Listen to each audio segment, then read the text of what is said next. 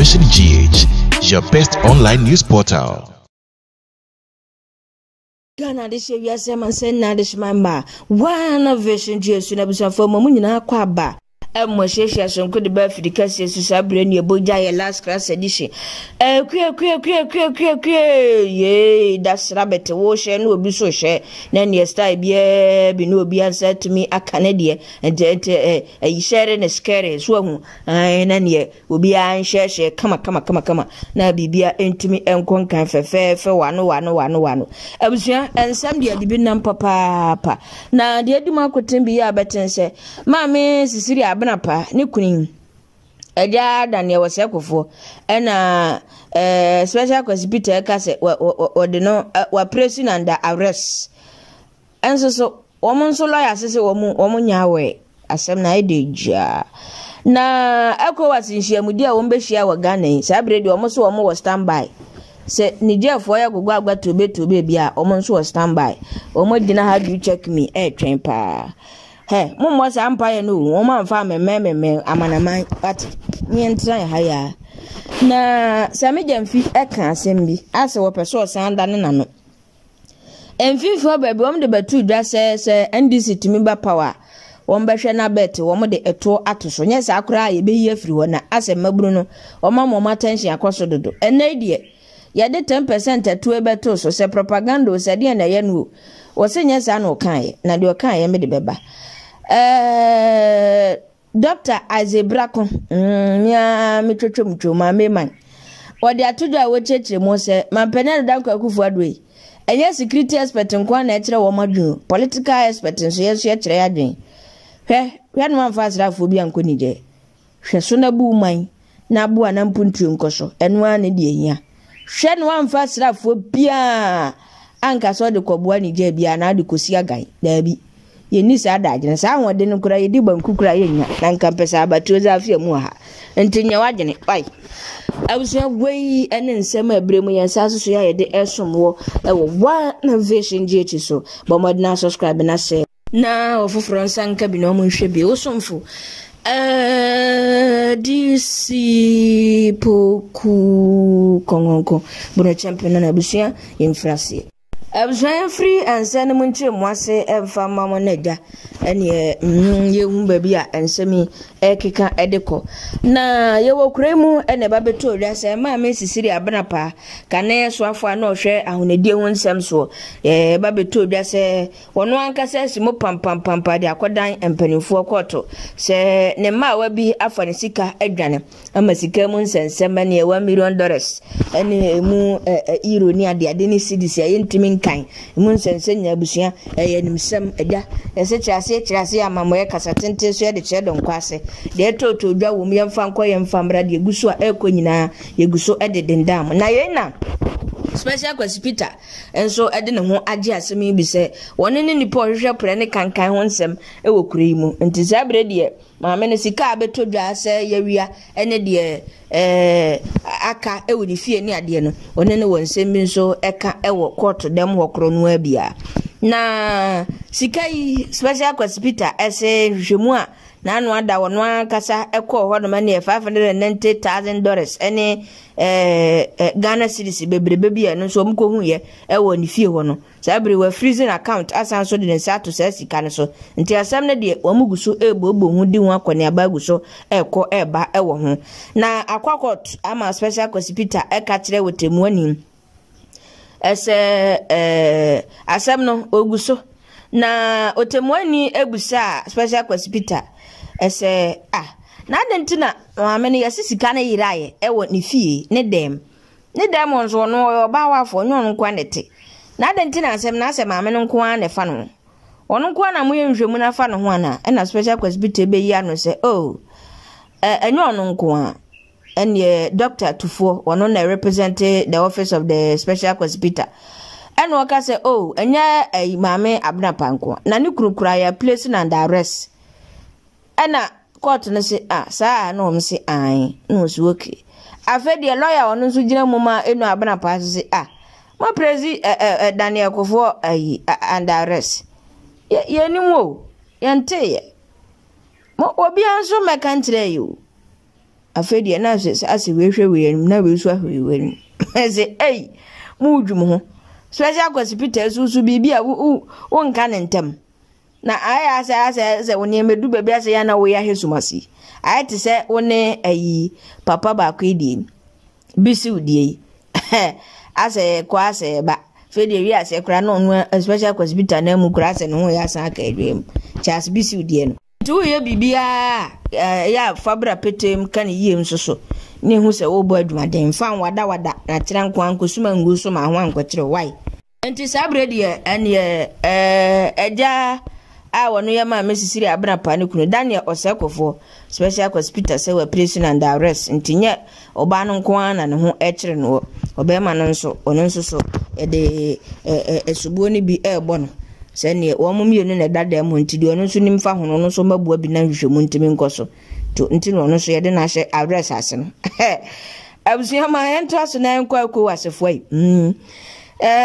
ekwo wasefo guso adu wo mo ho bawo o mu guso pa na ye ka wo masem ya na ye ka twitwa kowia ewo ayi o mu ni ji asem ya mu a na sabredi wo mo so wo malezi wo mo boot edina how do you check me one corner how do you check me o ma ye onion masga set pene de ye nyamwo sanse obi amfa mbesi ye no mo de twa na emom wo mo aye ready o ma prepare wo mo asie se bibia ni na nije focus wo mbe gogwa agwa tobe bi atwema mentwe a ene wo mo so be kire wo mo ho de power lies wo mo mampani Muhammad Basuma na wo ma kye no a ene wo mo akye no na asa de wo mpeso wo mo de ho mpopoye ene ho ahunahuna bibre ma atoye mpanifo ka hwe a wo mo mfita wo mo empeso wo mbe ya adwene wo mo agya de wo mo ye no sisi wo mo nso so agina yie ehyiamudi a wo mbe hia ye ewo omaiga na hinkrum enkra ha ena sabri ene empanimfo a wo mo de dada asrafo ekuo na no mekire ECOWAS asrafo no wo mo sese wo mo aye preparation to wo sese bibia ni na se nijefo tintintintin na kobase wo se asrafo no nso de wo mo gimu bi na wo mo nso kobo a ese de wo mo aye krado na ka se krano yi mi amventra ya ni die ya ka ya ntetra ya na mo krado sem ya Nigeria ayi Niger State na omo ho ahya ase ekire wo mo no alupre na se kwanhia se eteto famo se senyo ehon sema ye bebre dwiri asojafo a ye kunkum mo ne ade yi eno kura mo mu ne mo ready amasa akoye ekame esa dia mo ka day in day out because bibi akoso bia amansan ayi encentrofo abunti TV stations radio stations na de obi afa be foreign story se na ye kwa amanfo amanso kope bi babekan sa na omo so bi ekuro ma mo so pe bi ka so nti ekobansa na asa dia mo ya bere wo mo kuro no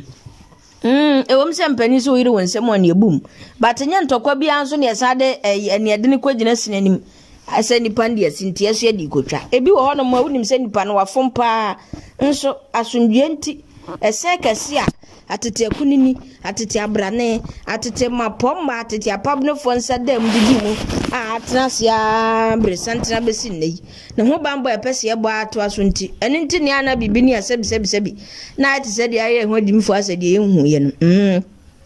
panyine so de utri so na ye ho akuma nti bibia ni a wo ya makwakwa ye mpanimfo abibre ma mo na mo da no bibia ni a mo so na beba timi de kai mu bin kwada nka munya gaset na mayen wai na mo de masa beg de si ye we ECOWAS president na nkasa na holuma yi so kra nka kra na be ma abotra ba de si ye woni je zata ne ye ma mpani na net so abotra ya sheda montre ni bebrebia na nado de first one ntani bia se no obonte na se no montre ni biba ya kana de ba ya se he masa munya hwehwe ni mu no afedo amso oke ne anu mbeshi osen mu ne ebeshi amomra eno ano no ne twae o man kwosina ni mbiem na egusu koso so na mo dia asa mo ye nhie mu meetings awdo bebra asa mu yi wo mo hibi yesra mu yankwai yakwa National Communication Officer NDC amanuku no sami jamfi wono na eyesa kanyina wotia sa we dibre nan na sentem ya no de betu da ese se Ghana for mo makonya ma NDC aba power my bet say ene to a wo mo de betwa to so pa no ebeboa ama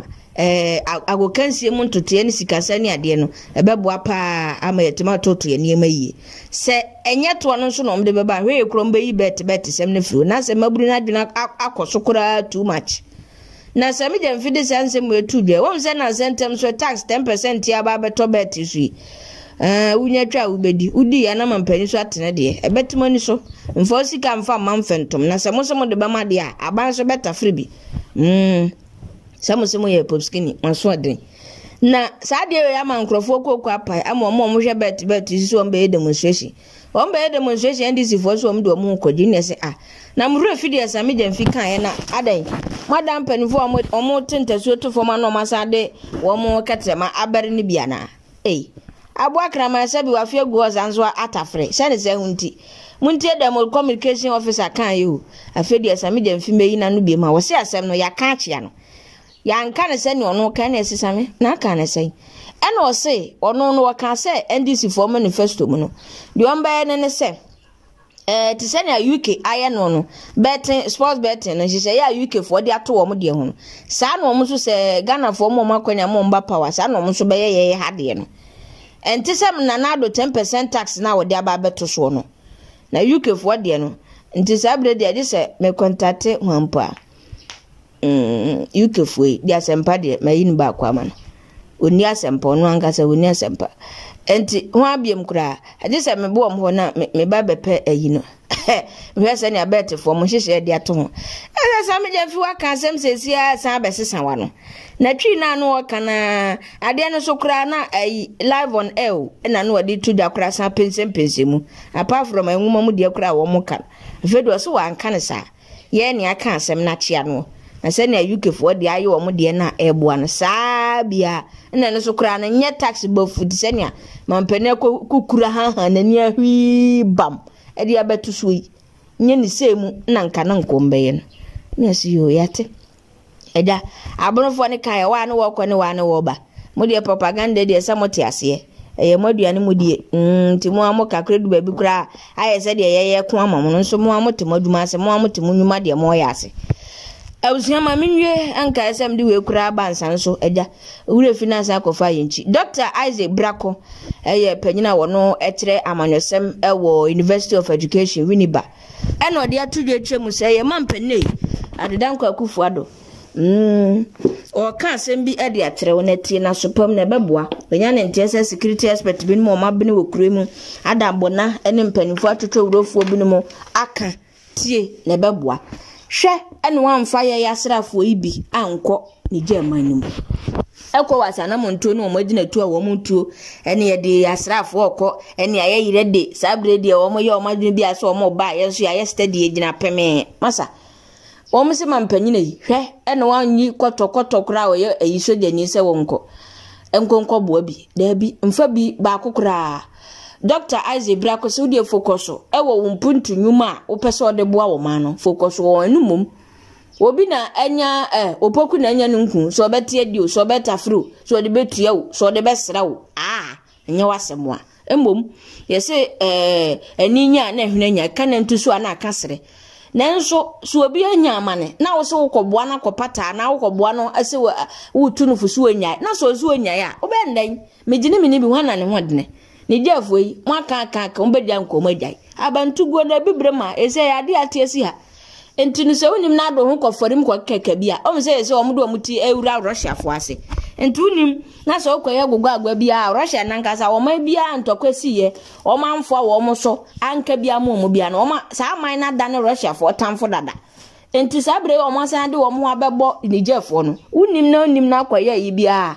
etan no ebeba wo man so nti mampanyina yase hwem na du dokono nkra so de ntodo ayi nkra dokoni komi keke na enye na hwem ni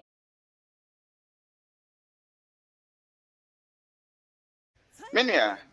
se okọ ohwe ayi a public policy a mebobo ye ebi wo kra mamobo ye wo crisis policies ni ade bebre ana maka ne mpem bebre se we no emfa aduan emma tangible benefits my psychic or psychological satisfaction be keke. Nenti HSA di university bia to obi. Britain for Still, I'm University of London. University of College of London upon time. Mama admission thing. Yeah, University of Nigeria, Nsukka, University of Ibadan, Omni Legon, about 1948. National Congress of British West Africa. One university to be established in British West African colonies, you know. And and I say, Entina Ibadan diano edi kan ba ne yaso ye de ne babre kro na mu sabre na na ayina oya say ye improve your secondary education enti o ma ye two Prince of Wales colleges of education. Prince of Wales College of Education in Nigeria ewo Yaba and Prince of Wales College of the Gold Coast and any Achimota College ne you know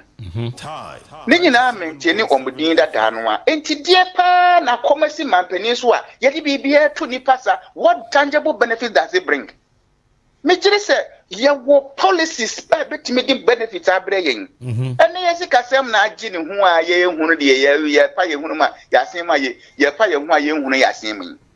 na wo eche say me ya won ti ase em sa ye yi as we been to man penin krase Sanyama we emfadie be ma apart from psychic satisfaction, you know. Entire year too. Na onfa na ninko crisis policies, educational policies. And then I make college of education be. Say for the past many months in here, one more feeding kwalano on cocoa without sugar. Uber Publishers Association.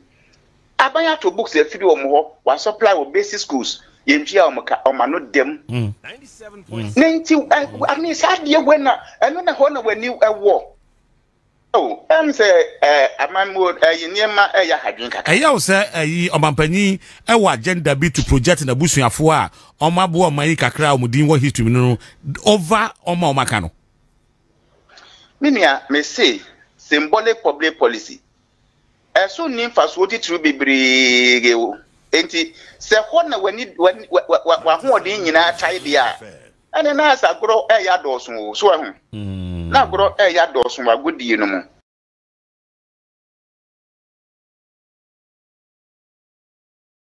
ni anwa enkofa ayibia mefore ye di enye emwaye mpuntuo na na ekro Dr. Isaac Brako ene de sefutu semi emye mampani we abuzena we so nemfa kase no ensi disi poku kongonko mono champion na busia edi wasi